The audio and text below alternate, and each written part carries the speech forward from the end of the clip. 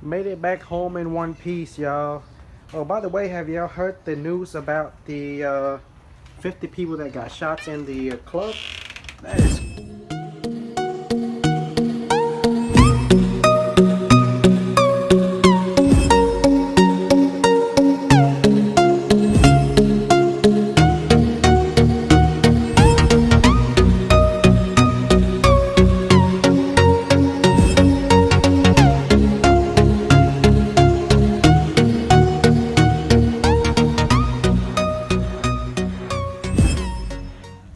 The Mercedes Benz GL Class is a full-size luxury SUV produced by the German carmaker Mercedes Benz since 2006. It is a 3-row, 7-passengers vehicle positioned above the M-Class, GLE Class in the lineup and is the flagship of the Mercedes Benz SUV line. I would like to introduce the all-new handcrafted 2017 GLS550 4Matic in full black. For years, the Mercedes-Benz GL has set countless standards among 7-passengers luxury SUVs, much as the S-Class sets the bar for sedans. For 2017, it is reborn as the new GLS, and its many improvements are wrapped in fresh new styles. New LED lighting, front and rear, and bold new standard 21-inch wheels are among its many brilliant details. When it comes to the interior, the GLS is really all luxury. Luxury in all 3 rows, heated power front seats, a second row that reclines, and a power folding third row with adult-sized comfort. The new GLS also features the intelligent drive system, which gives you virtual eyes on the road. This advanced technologies boost safety, reduce stress, and help to smooth every move. Active brake assist can brake to help avoid a collision autonomously. Innovations help fend off crosswinds and prepare for front, rear, and rollover accidents. Here's the key fob to the car. On there we have the lock, unlock, trunk release, and the panic button on top. You can also move this switch over to the side to release the manual key. Now let's go ahead and unlock the car, start it up, and let you listen to the exhaust sound.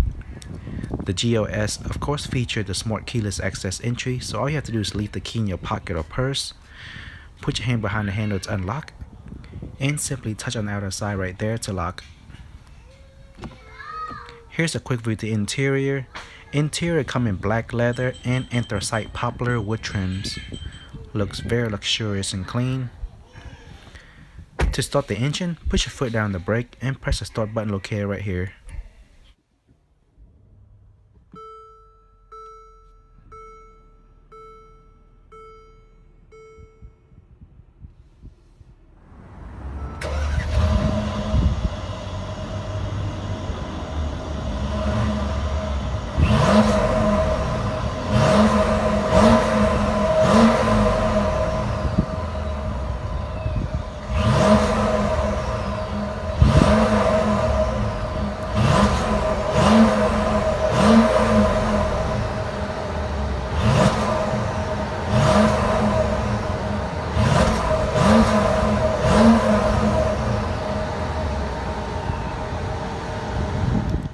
Under the hood, the 2017 GLS550 features the 4.7-liter V8 biturbo engine with direct injection that pushes out 449 horsepower and 516 pound-foot of torque.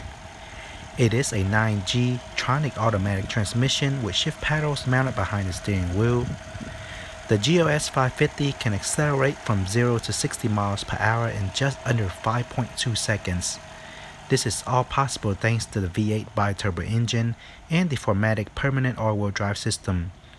As for fuel economy, the GLS550 gets 14 miles per gallon in the city, 18 miles per gallon on the highway, and when combined it gets 16 miles per gallon. To further enhance gas mileage, the GLS is also equipped with the Eco Start and Stop feature. With this feature on, the GLS engine will automatically shut off at red light or when stuck in traffic jams, and will instantly restart when the driver let go of the brake. Now before we start the review, here's a quick look at the sticker. You can feel free to pause the video here to check out what's optional and what comes as standard. Up front, there's the automatic rain sensing intermittent windshield wipers, front hood fins, Moving down, we have the most noticeably iconic Mercedes doors with the optional illuminate feature. Below the Mercedes doors, as you can see, there's also a front view camera. To help with visibility, there's the standard active LED headlamps with LED daytime running light and adaptive high beam assist. Adaptive high beam assist uses continuous input from a camera to automatically vary the range of your headlamps based on the distance to oncoming vehicles and to those ahead of you. It's engineered to maximize road illumination without creating glare for other drivers. Parking assist also integrated into the front bumper. Moving over to the side, there's the body color side view mirror with integrated turn signal light, auto dimming function, power folding control, blind spot assist system, and as part of the surround system, there's also a built-in camera below each side view mirror, as you can see here. This specific model features the standard 21-inch wheels with all-season tires. Behind the wheels, we have the 4 ventilated anti-lock disc brakes with adaptive brake technology, electronic stability control, and brake assist system. All 4 wheels are of course equipped with the tire pressure monitoring system. As we move down to the side, there's also the nicely designed running board. Very attractive for an SUV. Here's a closer look at the running board. To the back on top, there's the rear deck spoiler with integrated LED brake light in the center. Also looks very cool and sporty on the side.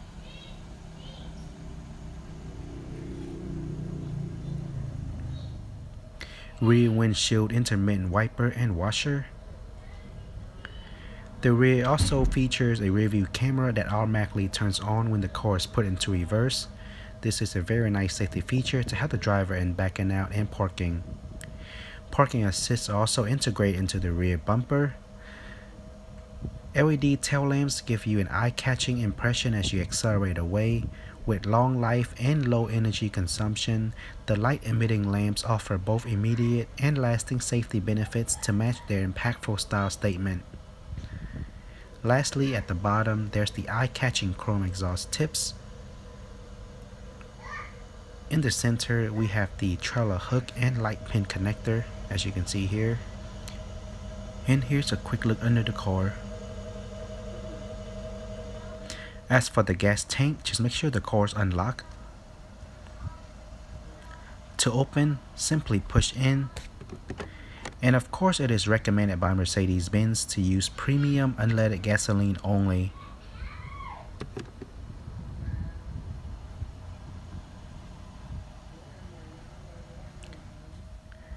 Now let's go ahead and check out what's inside the trunk.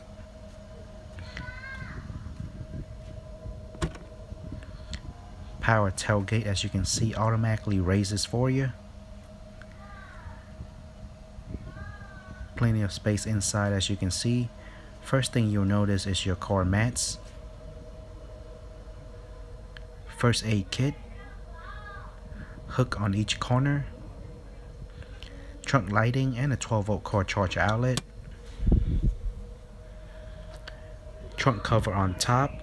You can pull this out and slid into place to cover the trunk, and simply pull it back out to retracts. And you can actually remove this entire piece if you like. Additional hook on this side, another hook on top, and here you have 2 power control to fold and unfold the third row seat.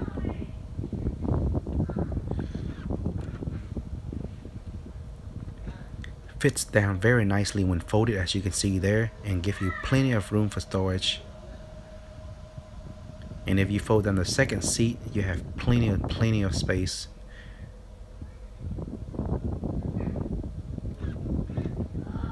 And as you can see there, the power function also works when raising the third row seat up, which is very convenient. Unlike the Lexus, some Lexus you have to do it folded up manually. Up here, there's the lock button to lock the car doors, and this button to close the tailgate. or you can also close it manually if you like. And let's try out the safety feature. And as you can see, it is very sensitive. With my arm in the way, it automatically raises back up. Very nice. Now for a complete view of the top. This one does also features the roof rails, as you can see there, to carry bigger luggage or things on top, like bicycles or boats. Also features the sliding sunroof, which you can simply open for an open air feeling. Here it is with the sunroof tilt function on. However, you can barely tell from the side due to the roof rails covering it. Very nice. Now let's see what we have on the driver's side door.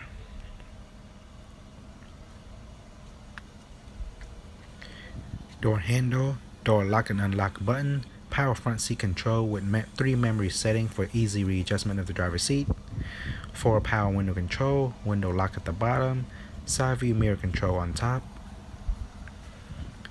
side door storage compartment, and in there you have your tailgate release switch, and the switch at the bottom is to open the rear window.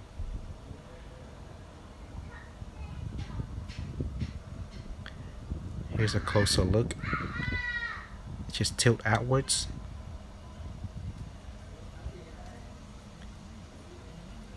Mercedes Benz door seal, brake and gas pedals, and below there, that red lever, you simply pull that down to open the front hood.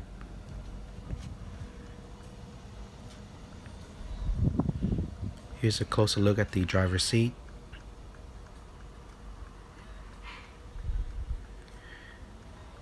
We have the adjustable headrest,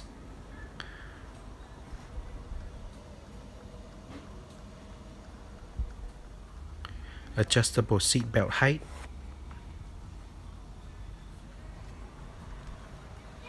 moving to the rear. As you'll notice, this GLS come with the optional chrome handle there. Quick look at the second row seat here. Same style design as the front door.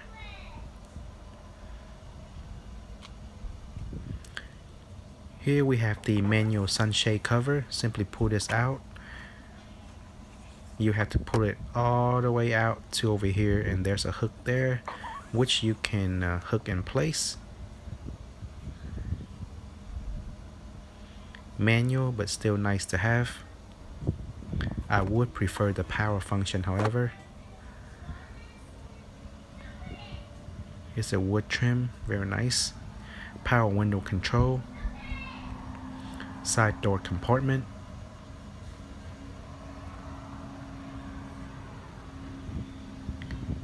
Now again, I am 5'7", weighing about 150 pounds, so this will give you a better idea of how much leg space you'll have sitting in the second row seat here. I feel fine and very comfortable back here, plenty of room for leg space. Here's a complete view of the front from sitting in the second row seat. Looks very luxurious, as you can see. 2 additional air vents for the rear, and complete heat climate control. Cigarette ashtray, or you can simply put change in there. And way at the bottom we have a 12-volt car charge outlet. Middle is slightly raised. Back seat net storage. Same goes on this side. In the middle here we have 2 cup holders.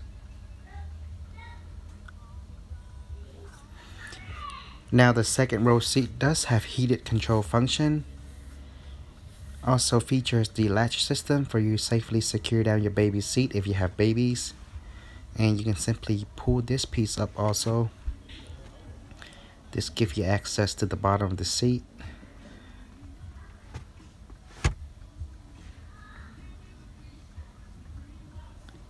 Handbar on both sides with a hook for you to hang your clothes or anything there, along with the lighting control, and additional air vents on the side.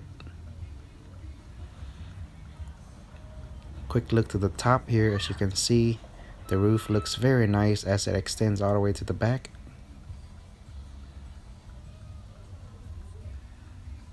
Plenty of air vents, as you can see. Here's a quick look to the third row seat. Now, in order to get access into the third row seat, you first must fold down the second row seat here, and you can simply pull this lever up. This will initially fold down the back, and to raise it completely up, you have to pull this up, and this will give you access into the third row seat. Now on the side here, as you see, you also have two additional switches. Now these two switches works the same way as the two switches that you see in the trunk. Simply to fold down the third row seat and to raise it back up, which is also a nice option to have. That way you don't have to always open the trunk to raise or fold the third row seat. Let's go ahead and hop in now.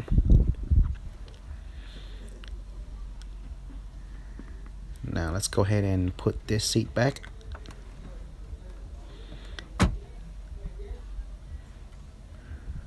Raise the back up. And as you can see, here I am in the third row seat.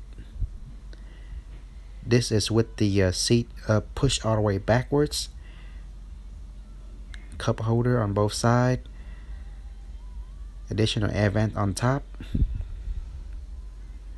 And light control directly above the head.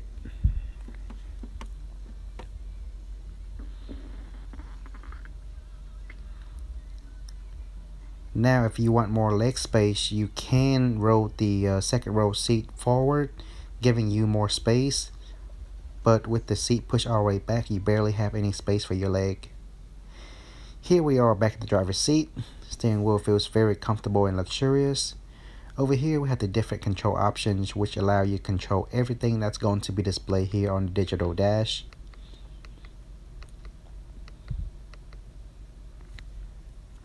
Mercedes logo in the middle with the horn. Voice command option, Bluetooth phone answering option, and audio control. Standard gear shift paddle, one on each side. Here's a gear shift box to control. Push your foot down on the brake. Light up to put the car into neutral. Heavy up for reverse. Now when you put the car into reverse, as you can see here, rear view camera automatically display on the right with guided lines, which move according to the movement of the steering wheel. And on the left hand side, we have your full 360 degrees view of your surrounding, which is a very nice and safety feature. Now the screen is blinking due to my camera. In real life, it does not blink at all and looks very nice. Push it all the way down to put the car into drive, and press the button on the end to put the car back into park. On this side, we have the left and right turn signal along with the rear and front windshield wiper control. All the way to the back, this knob is used to control the steering wheel placement, and you can simply twist the knob on the end here to turn on the heating steering wheel control.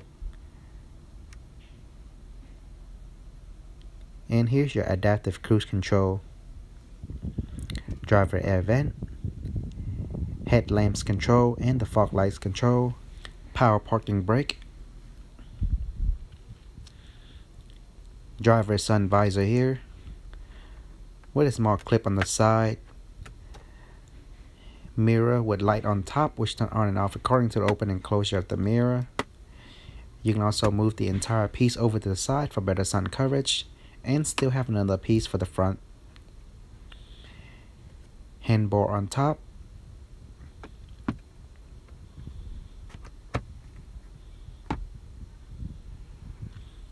Moving over to the middle, we have the beautiful navigation system and audio display.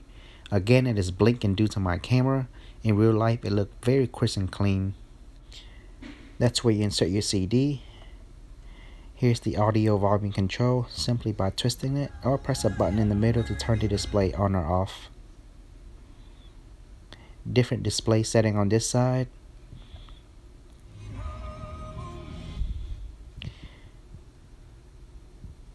Here's the navigation view, radio view, and the different car settings here. and I'm using this knob here to maneuver around. It is multi-directional, and you can simply press down on it to select. And you can do the same with this touchpad on top.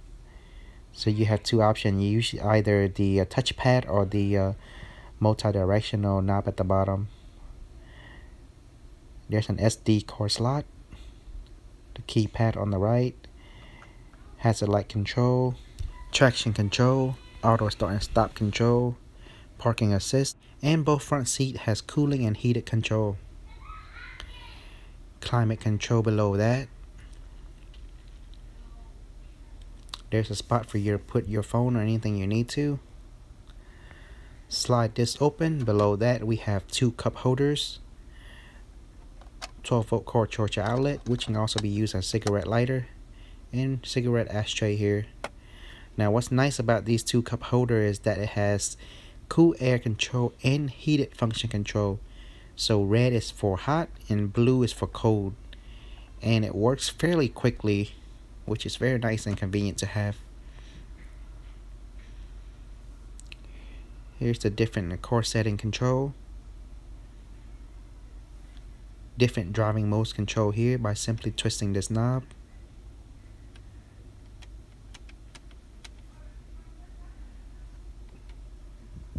The different driving mode will also display here on the screen, and same goes over here.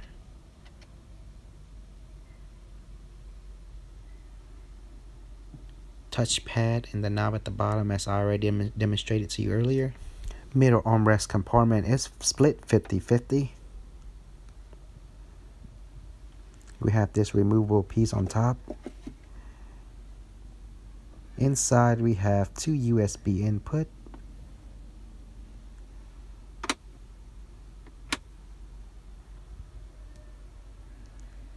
glove box compartment,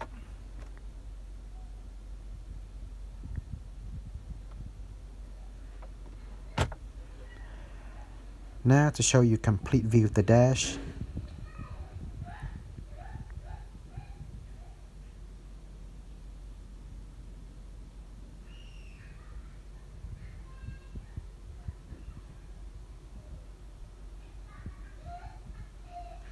Moving on up, we have the auto dimming rearview mirror with the built-in universal garage door opener. You can simply use those three buttons to open and close your garage doors after inputting the codes in there. SOS is for roadside assistant. Up here we have a spot for you to put your glasses. Different lighting controls.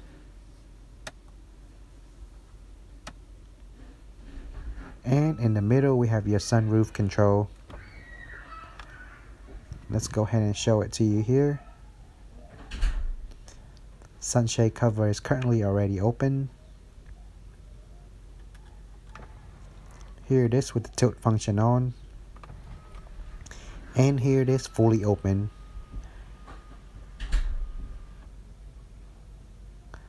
Looks very nice, as you can see. Definitely nice for an SUV to have. Alright guys, that is it for today. Thanks everyone for watching, and as always, make sure to give my videos a thumbs up and subscribe for more future car reviews. And for our everyday activity, make sure to subscribe to my vlog channel, my son channel, and thanks again. I'll see everyone in the next video review.